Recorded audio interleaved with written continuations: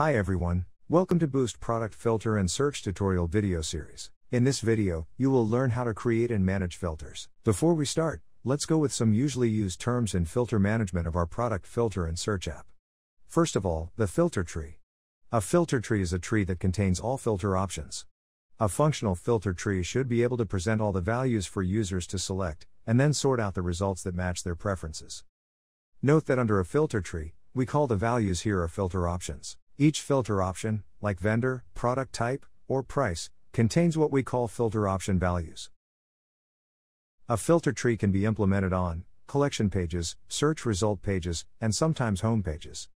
In our app, we have two kinds of filter trees, the standard filter tree and the custom filter tree.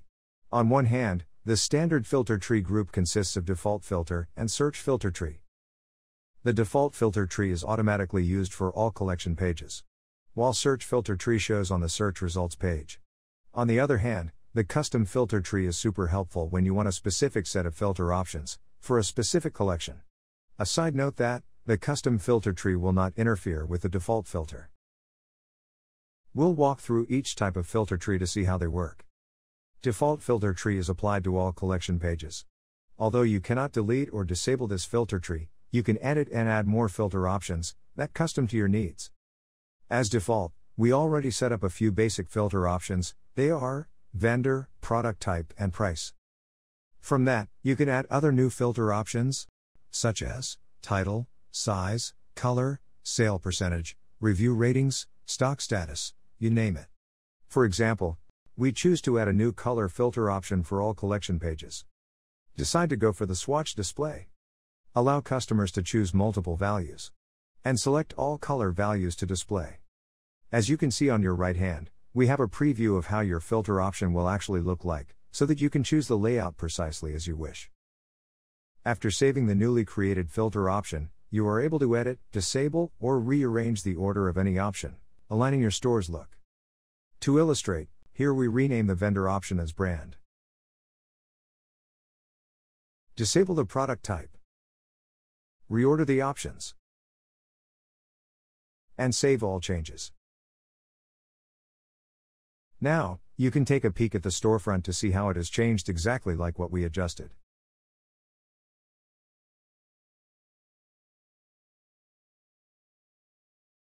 Next, let's move on to the second type of standard filter trees, which is search filter tree.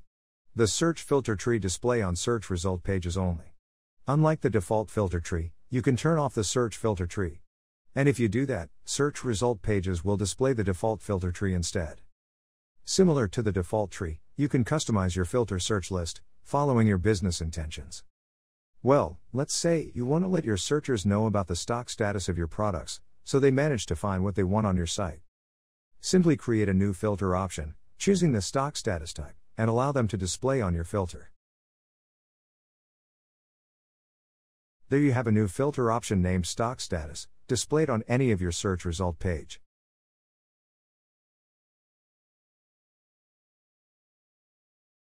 Now, let's continue with the last kind of filter tree in our app, custom filter trees.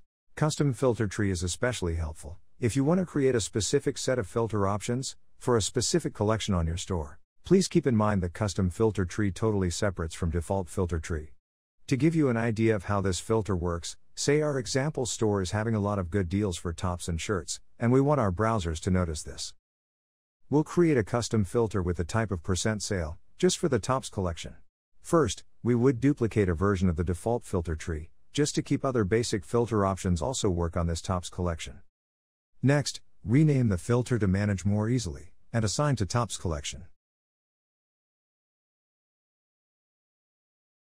Then, we'd add a new type of filter, % sale, and type all sale percentage ranges, aligning promotion campaigns.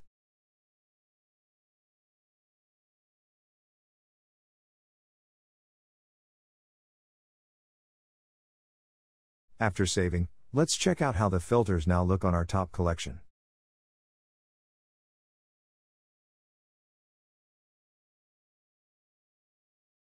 After learning about three main kinds of our filter trees, we'll show you more details and handy tips in creating and adjusting filter options. As you saw in the three previous filter trees, whenever you click Add Filter Option button, a dialog like this will show up. You can adjust basic settings in the General tab, while tweak some clever setups to your filter in the Advanced tab. General is where you choose your filter options from a variety of types that we offer. Depending on which filter type you choose, the settings below may differ. But basically, you can do some of these things. Rename the filter to suit your business. Adjust the display layout under formats, such as list, box, or swatches. Allow your browsers to select one or multiple values with option select.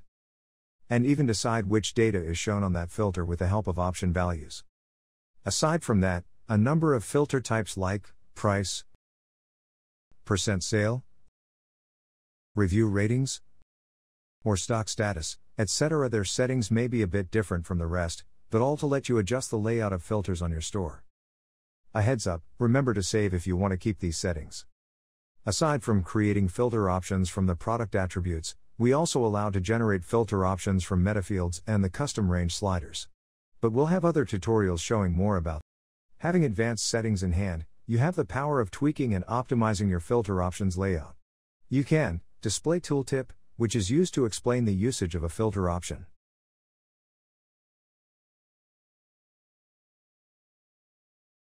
Display all values in uppercase form. Sort out the values in whichever order you want.